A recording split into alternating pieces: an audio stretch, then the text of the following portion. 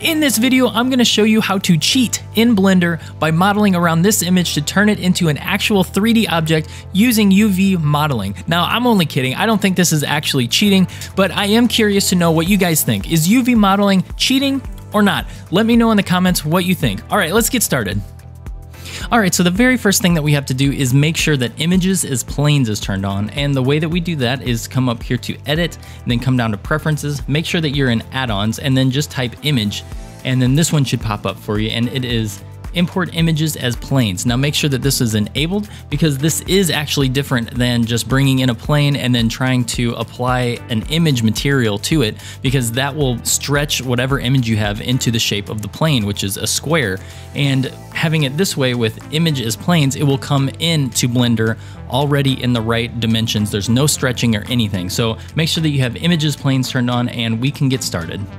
So now I'm going to go ahead and delete the default cube by hitting delete, and then hit Shift and A to bring in an image as plane. And once I've selected that, I can come up here to the look dev mode so that I can actually see what's going on with this plane. And now you don't have to do this, but I'm going to go ahead and scale this image by 30 because it's a building and I want it to be, you know, big. So I'm going to scale by 30 and then move this up on the Z axis by 15 so that it sits nicely on this grid here. Now, one thing that's really important is to make sure that your image is actually straight.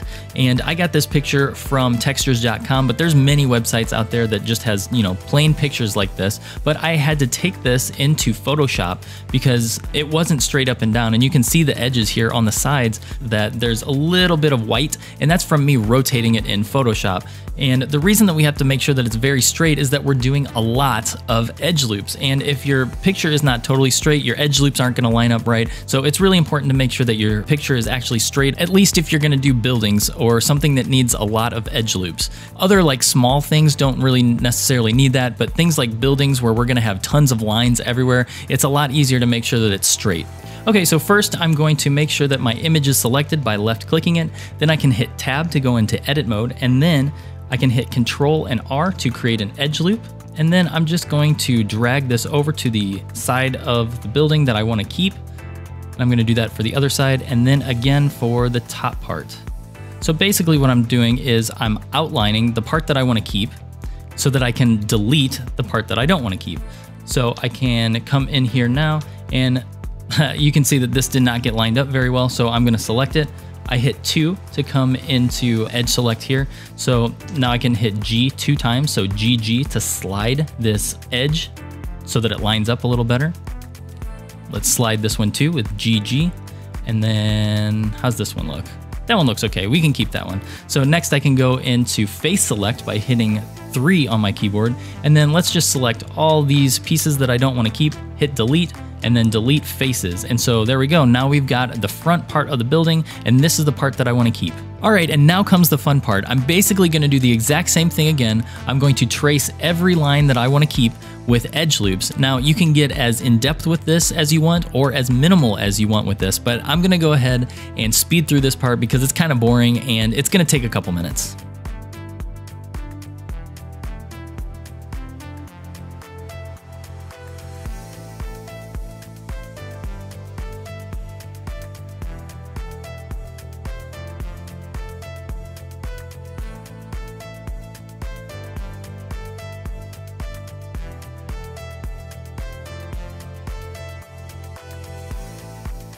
Okay, so I'm just about done here. As you can see, it's kind of tedious in certain spots, but what I am noticing is that I have this whole like kind of line of vertices, and it's kind of making an arc, and I really want it to be straight up and down. So what I'm gonna do is select these, and if I just hit G and Y, you can see that it's moving the texture around. So what I can do to fix that is come up here to Options, and then hit Correct Face Attributes, and then hit G and then Y. And so now you can see that as I move it, it's not messing up the texture at all. And I'm gonna do that for this one also. Just grab it and then move it over here. So now it's more in a nice straight line. All right, next up is when we start actually extruding all of these faces that we just made. And this part's really fun because we can actually see our model coming to life now. So what I'm gonna do is I'm gonna hit 3 on my keyboard to move into face select mode. And I'm gonna start by selecting all the faces that I think need to be extruded first, or the faces that I think are gonna be closest to the camera. So I think that's gonna be these columns here, and let's move the angle a little bit like this so that we can see what we're doing. And then I'm gonna hit E on my keyboard to extrude, and I think I'm gonna bring this out to 0.15 and then hit enter, and there you go. You can see that we have extruded these edges just a little bit to kind of bring depth to it, and you can tell that it looks a little weird here, so I'm gonna come over to the material settings and then make sure that show backface is not selected, and there we go. Now you can see that the texture has kind of fixed itself, although we still get some stretching, but more on that in a little bit on how to fix all that. So I'm gonna come back into this view here and then select the next set of faces that I think need to be extruded. And I'm also making sure that I'm not unselecting anything because I need to continue to extrude these columns and everything that I select. So it's like an additive process. So we're always adding to what we're extruding here. And maybe this one. And I don't think there's really a right or wrong way to do this, just kind of what you feel like needs to continue to move. So now I'm going to hit E on my keyboard again for extrude, and then maybe 0.1 this time instead of 0.15. And from now on, I think I'll probably do 0.1 because I just want little extrudes. And there we go. Just a little bit there. And then let's select the next one, which is probably this face here. And then probably this one, and probably this one. And we'll come over here and hit E to extrude, and then 0.1 again. And so we're basically just gonna keep doing this over and over until we've gotten basically every face selected. And you know, I've done this building multiple times now just for various reasons, and I think that I have probably selected faces and extruded them in different ways each time that I've done it. So I don't think there's really a right or wrong way to do it, just kind of what you feel like as you're doing it. So again, I'm gonna speed up this process because it's gonna take a couple minutes.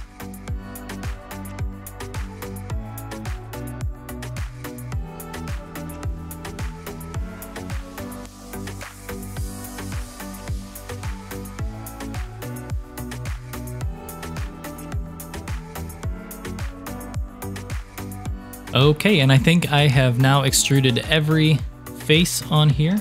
We've got a lot of really messy faces that we're gonna have to clean up, but you can see that we've got some actual geometry now on our plane, which is really cool. Now, I will say that this process does add a lot of unneeded vertices to our object, and if we come into edit mode by hitting tab, you can see that we've just got a ton of lines and vertices everywhere, and it's just because we've been extruding so much. Now, depending on what you want to use this model for, you may not care. Like if you just want to have this for art, then who cares about all these vertices? But if you need to make this for like a game or something where you need optimized objects, then you're gonna wanna make sure that you clean up a lot of this stuff. And the way that we do that is let's come into Edge Select by hitting 2 on the keyboard, and then hit Alt when we select one of these, and that will select the whole line of them. Then we can hit Delete and dissolve edges. Now, this is very tedious, very time consuming, but again, depending on what you need this model for, you may have to sit here and do this for a little bit.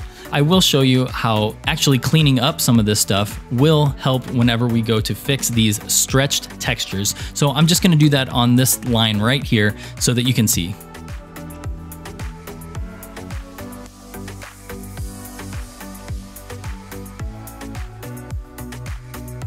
Okay, just kidding. I decided to just clean up a little bit more than I intended because it really wasn't that bad after all, and I do think that it will make showing the next part a lot easier. All right, so now let's fix the textures on this object because we've got a whole lot of stretched textures pretty much everywhere, and that's because of all the extruding. So what we can do is right click up here on this black and gray sort of division and make sure that we go to vertical split, and we're gonna split our screen into 2 so that we can see our model over here. And then we're also going to come over into the UV editor. Now, what we can do is select this little icon here and make sure that we select the image that we used on our plane. Next, let's come into edit mode by hitting tab on our keyboard, and let's also make sure that we are in face select because it's just gonna be easier that way. And let's select this whole left side of this wall here. Now, you can see over here in the UV image editor side that it looks like there's just a bunch of single vertices in a line here. However, if we come back over here into the viewport side and go back to vertex select, and bring up all these dots again, you can see that there's actually 2 dots on each part. And the reason that it looks like 1 over here is that they're actually stacked together. It'd be kind of like looking at it just like this on a straight on view. You can't really see the side over here. So what we need to do is actually pull these apart, and that's also the reason why it looks like it's very stretched over here. All these like pulled lines of image data. It's because since these vertices are stacked on each other, there's really only like 1 pixel of image information that it can pull. So that's why it's stretching it over here. Hopefully that makes sense. So anytime you see stretching, it's because it's not able to pull more than like 1 pixel's worth of information. So what we need to do is pull these apart, and the way that we do that is make sure they're all selected. We can hit A for all if we want, because we've got all of these selected. So we want to make sure that every vertice that we have selected over here is also selected over here. So we hit A to select all of them. And then you can hit U on your keyboard for unwrap, and then just select unwrap. And there you go. We can see that it has stretched it, although it's very big and it's taking up the whole image. We can hit S for scale to scale this down to be more in the correct size. And then if I just hover this over here, I'm gonna fix this and be a little bit more accurate in a minute, but you can see already in the viewport side that we have a much better looking image right here. So now what we can do is let's fix this up a little bit. I'm gonna zoom in a little more and hit A for all again. And I'm gonna hit S for scale and just kind of adjust it little by little until it looks like it's about the right width. And there we go. So between scaling and hitting G to grab and move it, I think I've got it lined up pretty well. So now that I've done that, I need to come over here, back into face select. So I'm gonna hit 3, and then any place where I don't want to keep that image, I'm going to just select it. And I'm holding shift so that I can select more than 1 at a time. And that's probably good. So now I've got all these selected over here, and now I can hit G to grab it, and maybe I'll just move it up a little bit to there. This one looks like it's still not hitting right, so I'm just gonna grab those, move these up like that. There we go. This one doesn't look right, so I'm gonna click it and hit grab. You can also hit Y on your keyboard and that will snap it. I know this is kind of like the Z-axis on the viewport side, but Y is the up and down movement on the UV editor side. So that's very helpful if you just need to move in one direction. So let's select all these, hit G and G and Y, and move these down. This one still looks like it needs a little bit of work. So basically I'm just grabbing any, well, this one's being pesky. Oh, I'm missing one, that's why. There we go.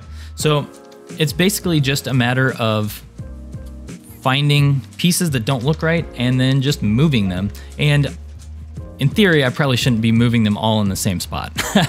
That's a good way to make it look not good. So I'm just going to keep dragging and moving stuff until I get this side all fixed up.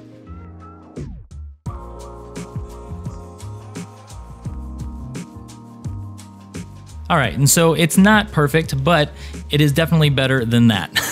So that's what we're going for, and you could literally spend hours and hours just like tweaking it and making it perfect, but at the end of the day, you really have to just decide like, what is the amount of work that you want to put into this? What's the end product for? And is it worth an extra 2 hours of fixing for just a couple percentage worth of improvement? So it's really up to you how long you want to spend tweaking all this stuff. Now, another part that is just obviously not looking right is this stretched clock on here. So what I can do is I'm just going to grab this front face here and then come back over into the UV side. And then I'm going to hit A to select all of it, and then G and X so that I can move it over to this side. And let's grab this one. Oh, there's another one down at the bottom. So I'm just going to grab both of those and bring them over to the other side. And anywhere that there's just kind of like junk on here, I'm just going to move it to the other side. And now for this side, we can do the same thing that we did for the other side of this column and just grab maybe up to here. And then over on this side, let's hit A to select all those stacked vertices, then hit U to unwrap, And you can see this time that it is rotated on its side. So what we need to do is hit R for rotate, and then I'm just gonna hit 90 to rotate it in the correct way, and then scale to bring it down to a better size. And then let's move it to this column. And there we go. We have fixed that stretching part of that column with the clock on it. And let's grab this one and do the same. Let's just move it over here. Now I'm gonna quickly speed through this part and fix all this extra stuff just using the exact same techniques that I was doing before.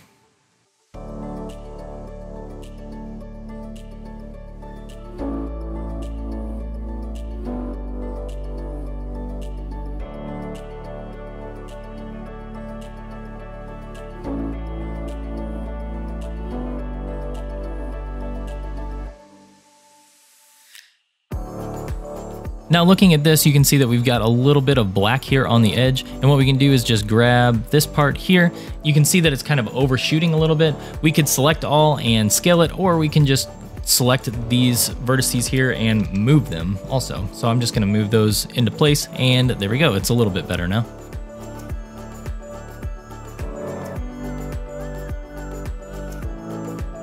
Okay, so it's not perfect, but it is much better than it was, and I think you get the idea. So even though there was this clock kind of blocking a good chunk of this column, I was still able to use this side to clean up this area to make it look like there was no clock.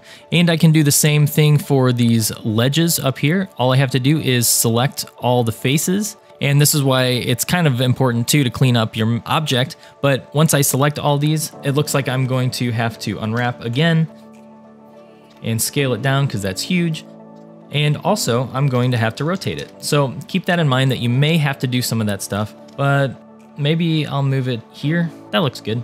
So I'm just gonna stick it here, and yeah. So yeah, it's not too bad having to clean up your object. Like, it's not necessarily hard. It's just a lot of tedious work that, you know, it just depends, because if the camera was down this way, you may not even need to fix that ledge up here. Also, it should hopefully make sense now why it is a good idea to clean up a lot of those extra vertices and edges, because it's just a lot of extra clicking faces to select them whenever you go to clean them up. So fixing all the stretched textures really is a lot easier if you don't have all those extra faces and edges and vertices. And now one last thing, and this really depends on your final output of your object, but back here in the back, you can see it's really kind of messy back here. There's no closed face, and what you could do is just select this outside face here with Alt and then hit F to close off the face. And depending on how clean you wanted to make this, you could just select all of this in face mode like that, and maybe scale it down and just bring it over here into a black spot, and you've just got a closed face back here now, which, again, if you're just doing this for art and your camera is on this side, it may not matter if you have anything on the back. All right, and that will do it. Thank you so much for hanging out with me today, guys. Again, I wanna know, what do you think? Is this cheating or not? Now that you've seen the process, I'm curious, what do you think? Personally, I don't think that it's cheating. A lot of work does go into creating 3D models, even from images. Now, if you wanna see a time lapse of me creating a scene using this technique on buildings and neon signs and air conditioners and like hardware units and stuff, you can check out this video right up here. Otherwise, have a great rest of your day, and we will catch you in the next video.